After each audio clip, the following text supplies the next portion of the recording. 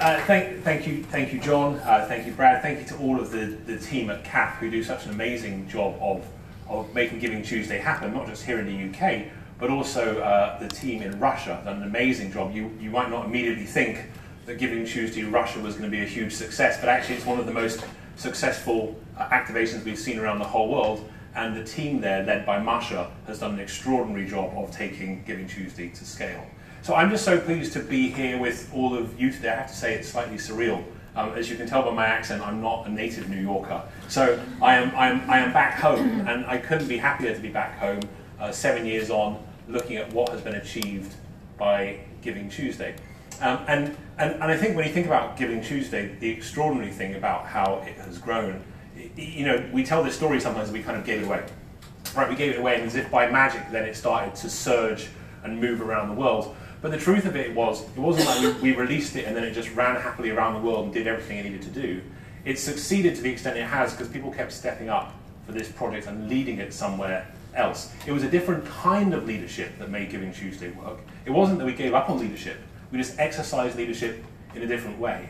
And my colleague Asha Curran, who is the CEO of Giving Tuesday as of last week, she took on the overall leadership of Giving Tuesday. She, more than anyone, has shaped the global direction of this. And when she talks about Giving Tuesday leadership, she says it's not just the thing we see with Giving Tuesday leaders isn't just how Giving Tuesday leaders succeed, but we see how people succeed in a new power world. You think about what makes people good at Giving Tuesday, right? What's good about all of you bringing together communities around things that matter? What's good about CAF that coalesces this incredible community in one room?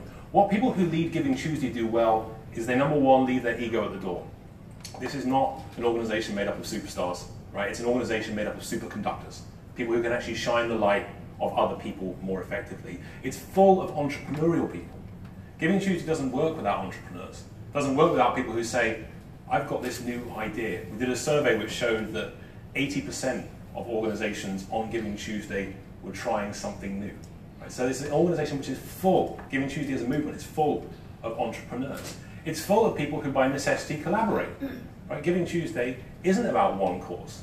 It's about all of the causes. One of the great myths that all of you have helped to puncture with Giving Tuesday is the idea that the charity world is some kind of Hunger Games, right? Where we're all fighting against each other for the same precious resources. Instead, we can flip that dynamic, right? And we can flip the dynamic and actually prove that there are moments that we can grab the narrative. And I think of all the achievements of Giving Tuesday, and I know we'll hear about some case studies tonight of things that have gone well. Of all the achievements of Giving Tuesday, the one which strikes me particularly now is it's proven something about what people are capable of if they lead in a new way. Right? Giving Tuesday wasn't one organization imposing its will upon the world. It was lots of good people, and there are 150 of them right here tonight, who grabbed this idea and took it and just made it that bit stronger. Time and time again, people grabbed it and made it that bit stronger. And this movement now is in 60 countries officially. It touches now 100 countries all around the world. And in every single one of those countries, there's a group of people just like you, who are getting together about this time of year, and they're working out how they this year are going to put Giving Tuesday on the map. And that matters for two reasons. It matters, of course, because all the good things you're going to hear about, all of the organizations that will benefit, right? The pounds raised, the volunteer hours given, the things donated. All of those things will matter for all of us as organizations. I run an organization in New York. We'll be thinking about our own organization. But Giving Tuesday proves something else too.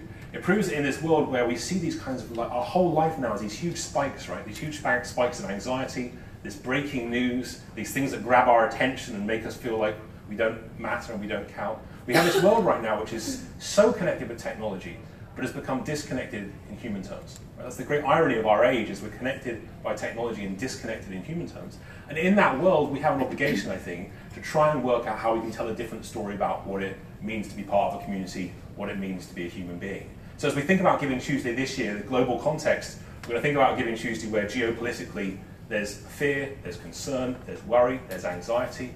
We don't trust our neighbours, we don't trust our institutions, we don't trust our governments. In that context, it couldn't be more important in my mind to have some kind of moment where we recognise that no matter what divides us around the world, no matter what our politics, what our background, what our opinions, there are some things that we all share. And one of the things that we all share is the capacity to care for one another. And if there's one thing at the heart of Giving Tuesday, it's that capacity to care for one another. And I'm so grateful to all of you. And on behalf of myself, on behalf of Asha Curran and all of the Giving Tuesday team, I want to thank all of you for what you've done in years past, but most of all, what you'll do this year. Because I think this year is going to be a very big year for Giving Tuesday. Thank you.